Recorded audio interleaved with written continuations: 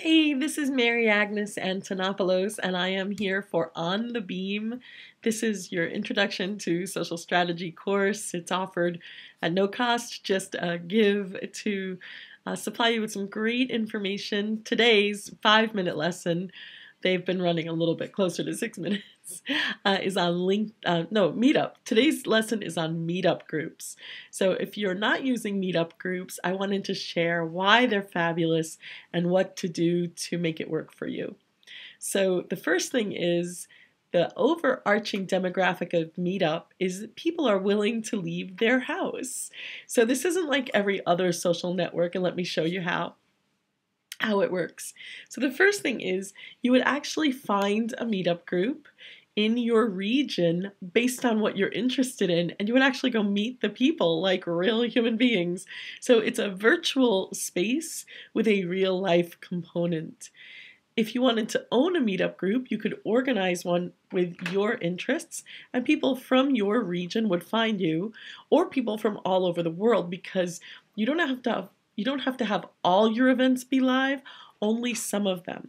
So I own a writers group, and I'm going to show that to you right now. There's my cursor, and this is me.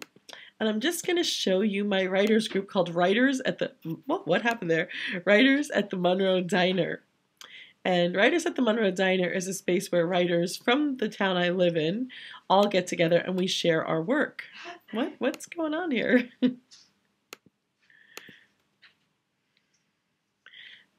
Well, Meetup must be down for some reason. Oh, there we go. Okay, so Writers at the Monroe Diner. This is my group, and I'm going to show you 73 writers, and they are from all over the world. This is the really cool thing. So this is a group of people that are from locally. This is Wendy from Montclair, New Jersey. That's at least an hour from where I live. And let's see. I don't know who these people are. Monica Coyne from Milford, Pennsylvania. So my group has a really good reputation for supporting writers without criticism. And here's what happens.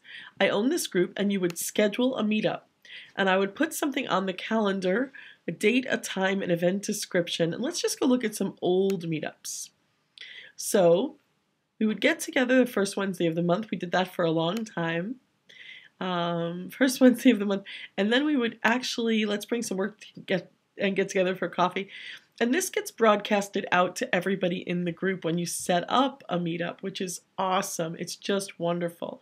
Let's talk about why it works if you don't want to start your own group and have that responsibility.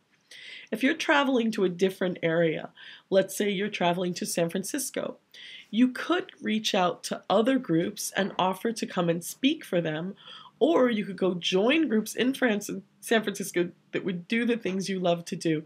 And networking is one of those things. So let's first say we're going to San Francisco.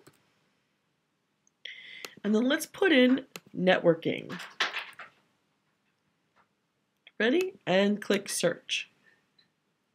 Then we're going to choose groups. There's this is a toggle over here on the right. So San Rafael Business Networking.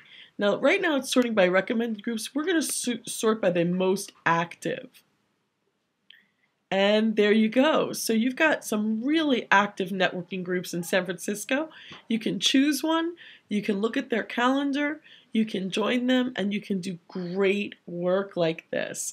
This is a way to make connections from coast to coast, shore to shore, and really, really make a powerful impact with some great players. If you're starting a startup or you're looking for VC funding, this is a great way to meet investors also. So this was just my little introduction to Meetup. Our next tip on Meetup is going to be how to set up your profile for impact. So definitely stay tuned to this little video course on social strategy from On the Beam, and thank you for your time.